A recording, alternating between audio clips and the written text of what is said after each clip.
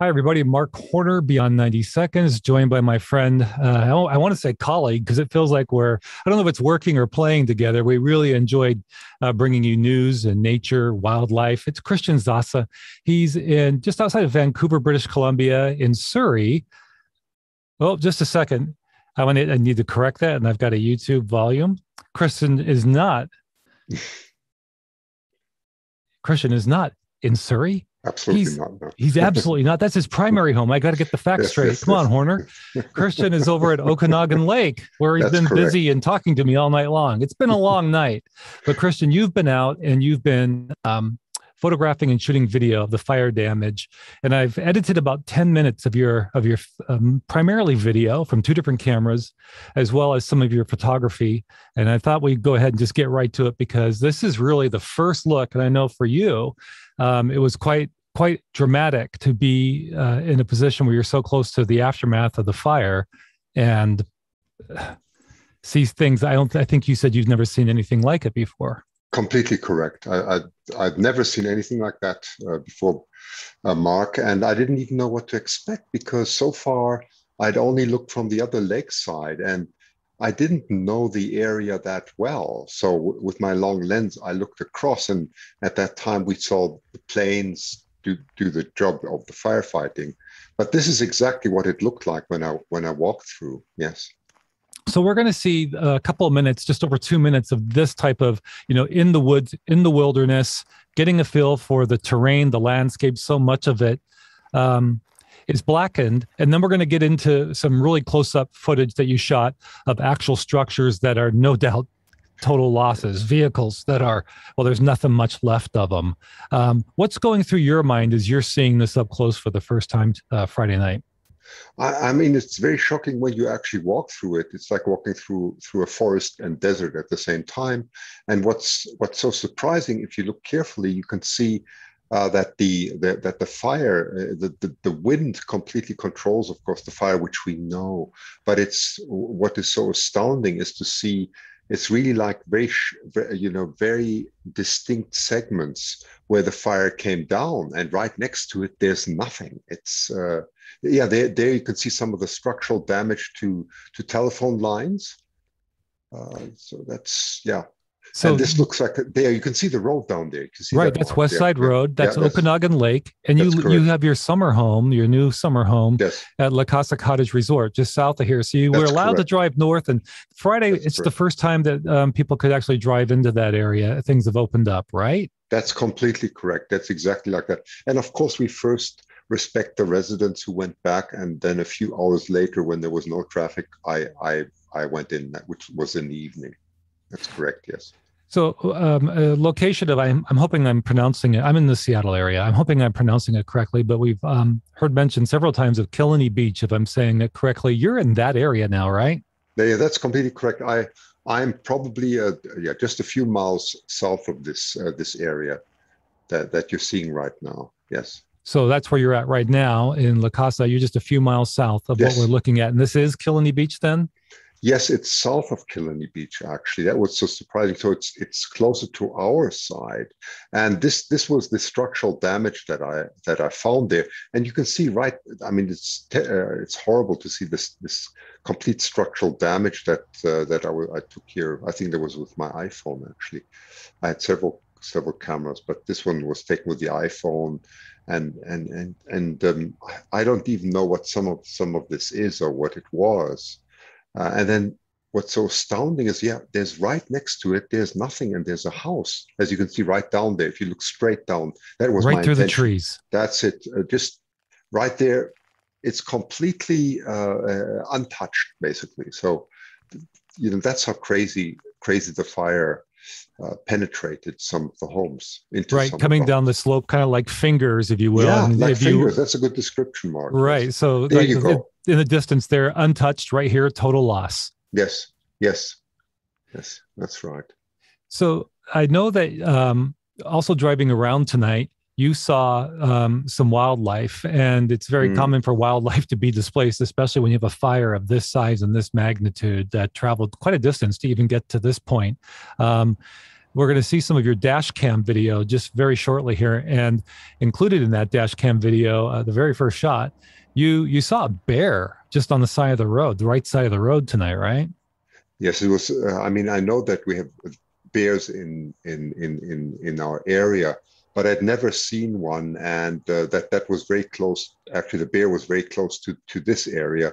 Obviously, the wildlife, and that's what nobody talks about, or hardly anybody talks about, is this disturbance of wildlife. I saw lots of deer, and I saw this bear wandering around, and yeah, so it's tough, Mark.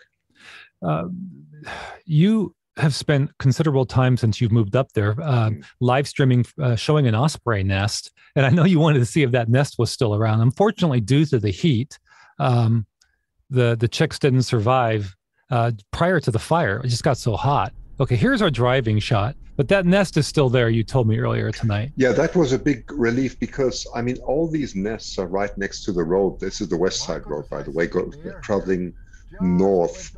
Yeah, that's right, traveling north. And here's where you just saw the bear, and I don't know if people could hear me, but I zoomed in here to repeat that moment, and there it is on the right side of the road. Oh, yes, there you can see it. Yes, it scurries off to the right. Yeah, that's the first time I see it. It's very difficult to see from the dash cam, so I'm glad you zoomed in like that, so you can actually just make out the bear. That's quite amazing, actually, Mark. Well done.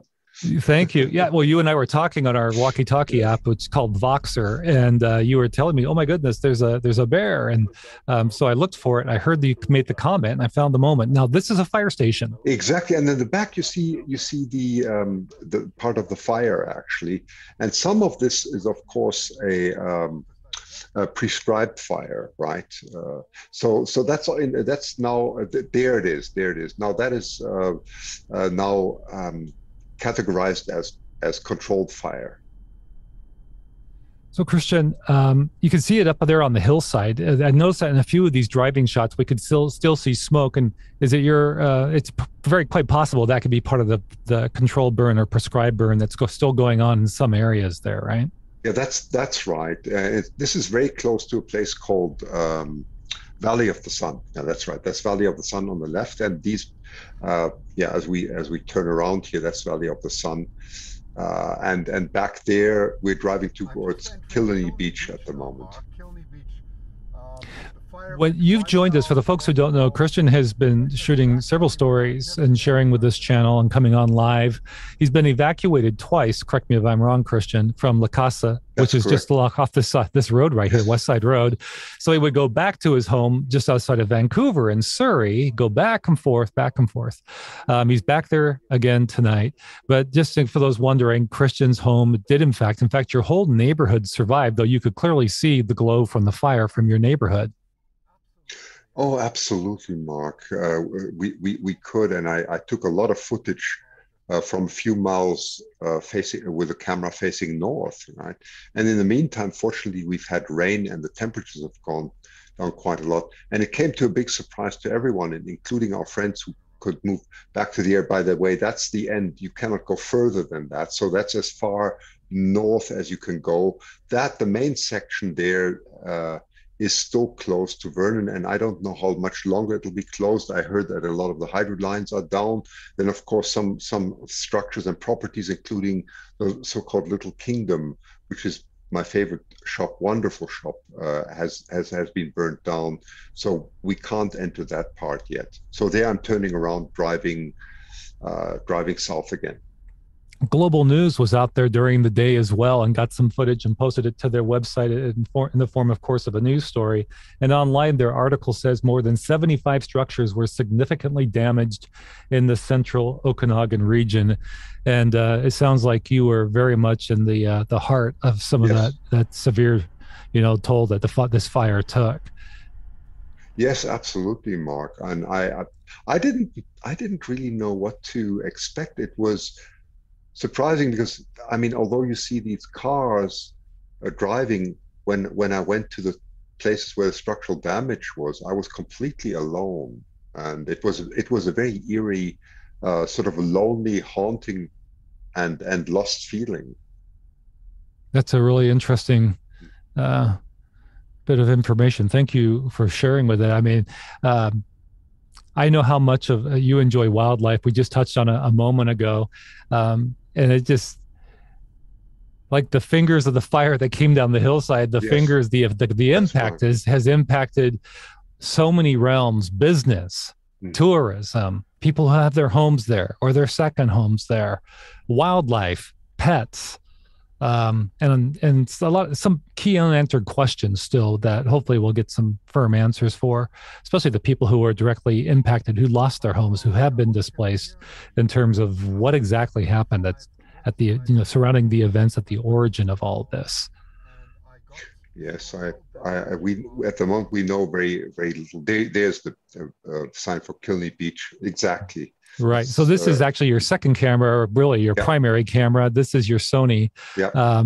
Earlier, we were seeing footage from a dash cam just a moment ago, and prior to that, from your iPhone 11, I believe. Yes. And again, Okanagan Lake, folks, is a very long lake. It runs primarily north-south in terms of size. It's a narrow lake relative to its length. Mm-hmm. But Christian gives us a really good view of everything along this main road, the one road that gets people in and out of this area, basically, West Side Road. This is the northwest stretch of the lake.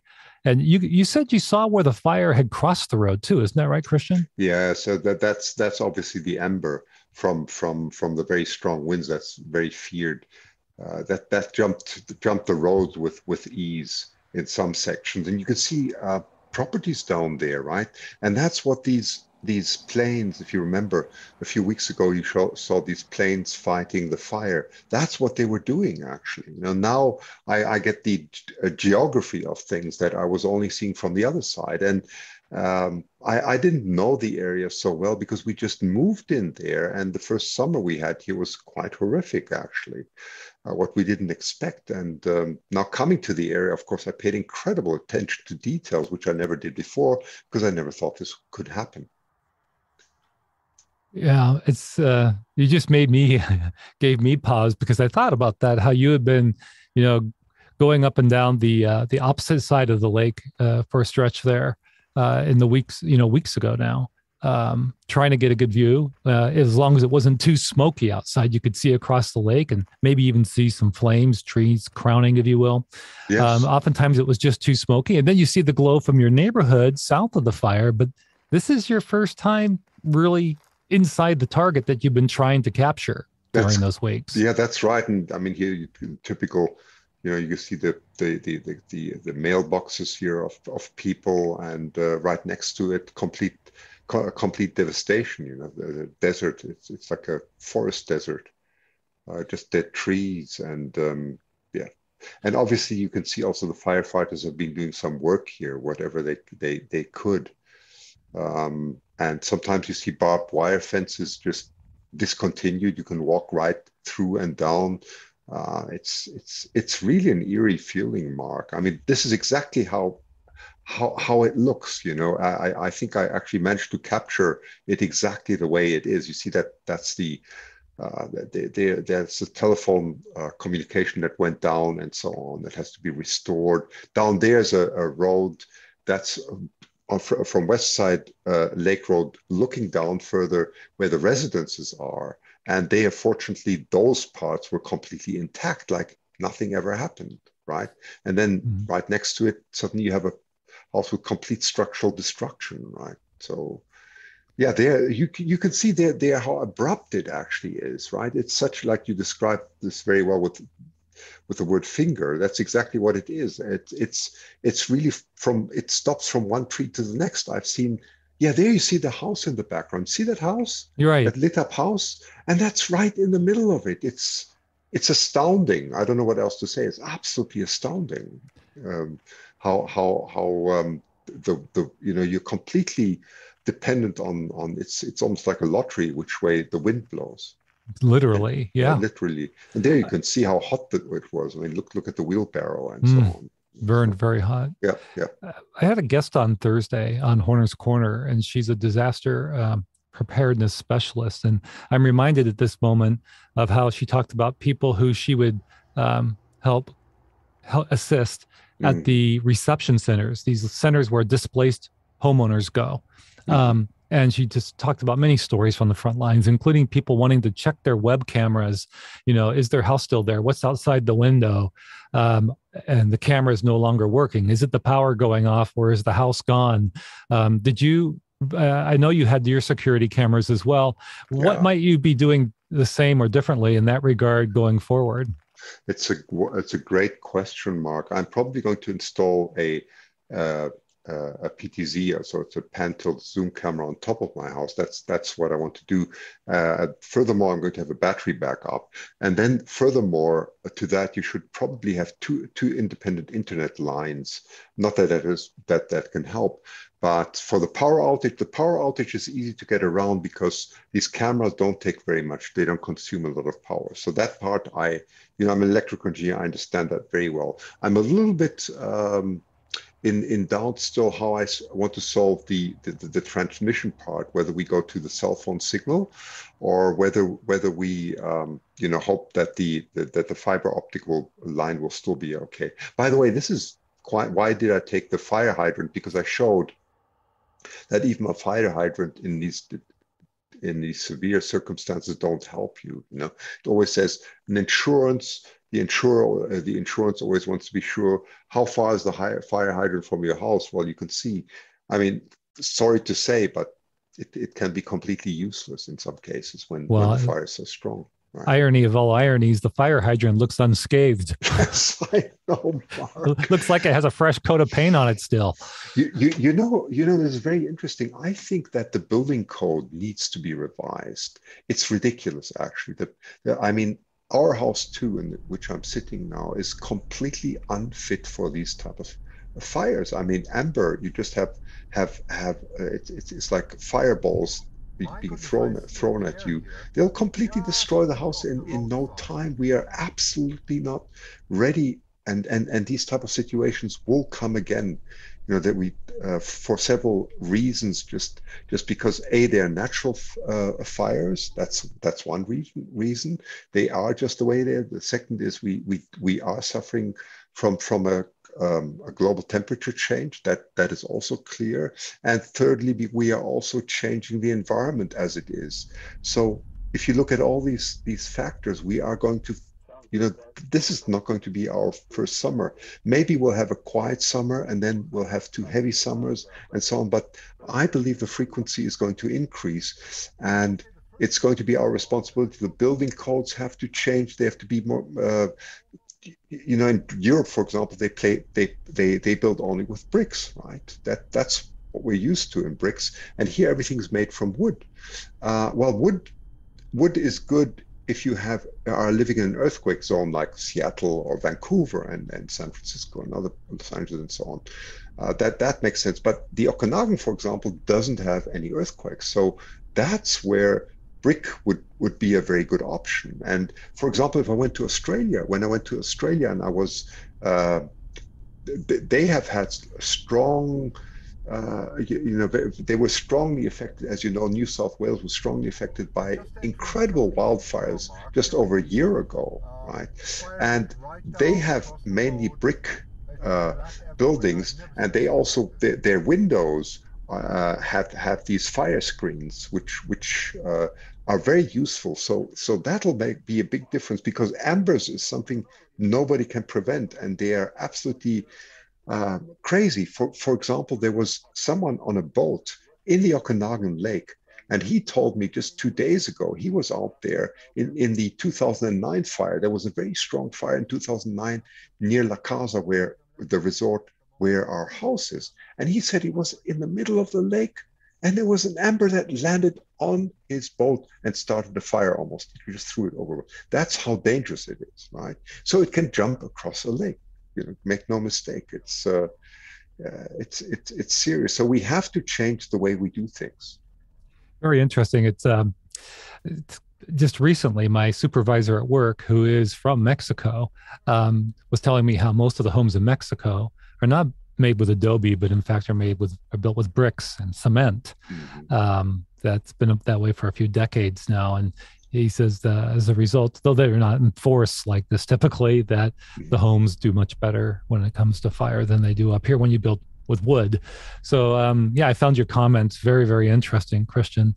Excellent commentary and insights. Thank you very much. So boy, oh boy, you've gone back and forth between your primary home to the west and this home where you're at tonight, just off this road that we're looking at.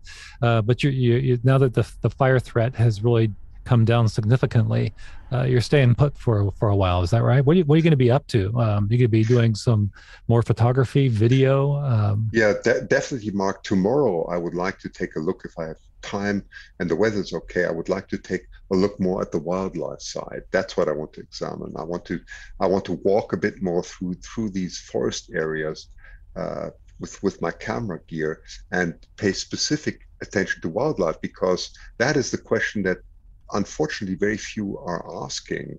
Of course, the human devastation is horrible. We're not denying that, but we need to also understand what's happening to our wildlife in the forest. Where do they go? What happens to them? And the deer, the bears, and all the birds, and so on, coyotes, and so on. They're all part of our environment, and it's very important, to understand what's going on with them. I'll be interested to hear how that gets managed. I was telling you off camera earlier tonight that many years ago, when I was a young reporter in Central Washington, my very first job at a TV station that no longer exists in Wenatchee, Washington, it was KCWT. Right. There had been a really big fire in an area that terrain-wise is somewhat similar to what you have there. It's because it is Upper Sonoran Desert as well. Yes. And it was in an area known as Swatking Canyon. So this was 1989, 1990, actually, right around there. And it was a sizable fire, but there was so much loss of habitat that the experts said that there had to be a special hunt, a special deer hunt. And there was, and loads of deer were killed. Right. I've never forgotten that. Because of the impact of not having enough, the argument was habitat because of such loss. So I will be very interested to see what goes on there. And I was watching a report Friday, several hours ago now, from California on the big fire that's going on at Lake Tahoe, and then the thumbnail on YouTube was all about the bear in the smoke. When it was kind of ironic that you were encountering you had a bear encounter this evening as well. Yes, so, and you know what's actually interesting, Mark?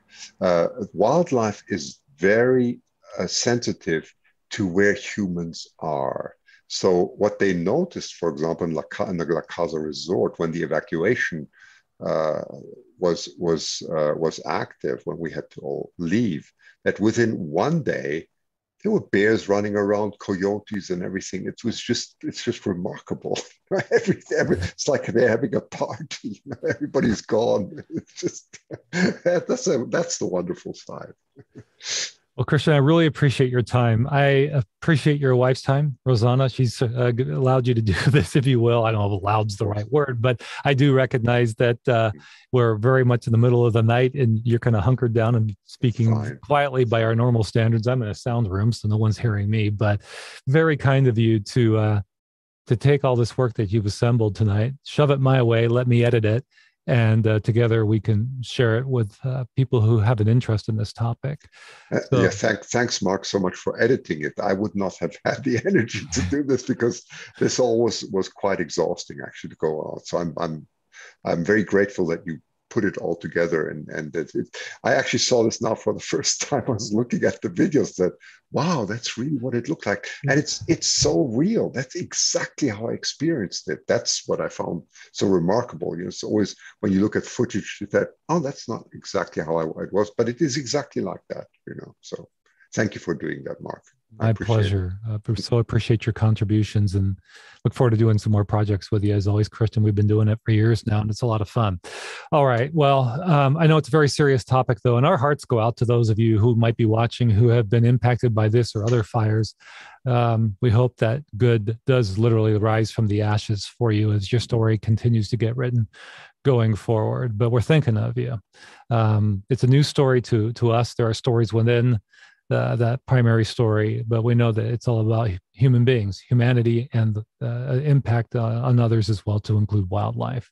So thank you so much for giving us your eyes and ears on this story. It's a pleasure to be able to bring it to you. Thank you again, Christian. If you could hold on for just a couple of minutes for a quick post show. And for those of you watching on YouTube or Zoom, thanks so much for watching. Take care. Until next time, so long. Thank you.